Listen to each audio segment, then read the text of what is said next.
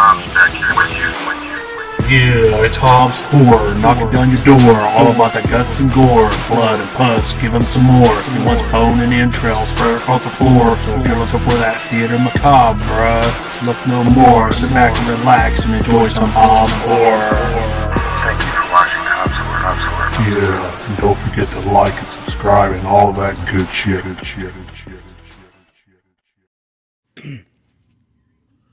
What's up, guys? This is Hobbs back here with you with another one here for your review. Today we're reviewing a Coffin Joe film from 1970, Awakening the Beast. Now this is about an hour and 30 minutes long. Gets about a 5.7 on IMDb. And this is put out by Coffin Joe. If you're familiar with Coffin Joe's films, a little bit more risque. They got away with a lot more. And this film is no exception, as you have 4 people that are put into altered states to see how they react to Coffin Joe and other events that are happening in their lives. More specifically, women are injected with LSD, and there's 4 different occurrences to see how they react.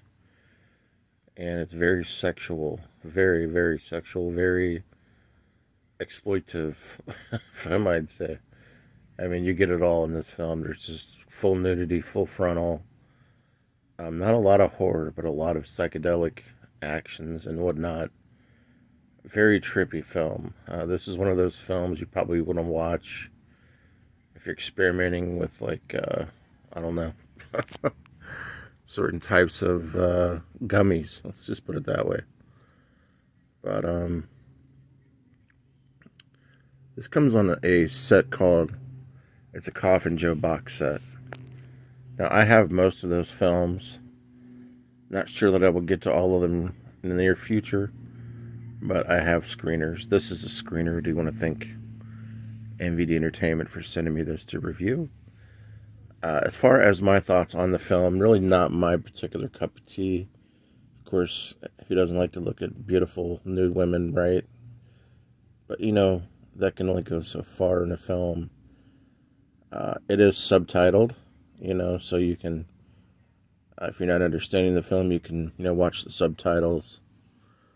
I felt like it was so creepy and strange. Just an overall strange film, you know. It's just hard to explain. You know, people doing just crazy things in the movie. Lots of sex, sadism, just crazy stuff. I'll leave it at that. Let me know if you've seen this movie or any Coffin Joe films at all.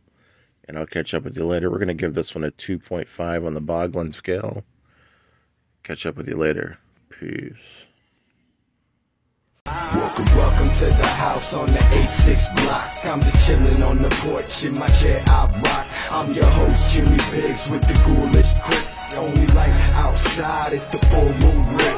Welcome to a world mixed with evil and good. If you ain't plan on staying, then you misunderstood. This ain't a nightmare, the figment of imagination. Step aside and the house will awaken.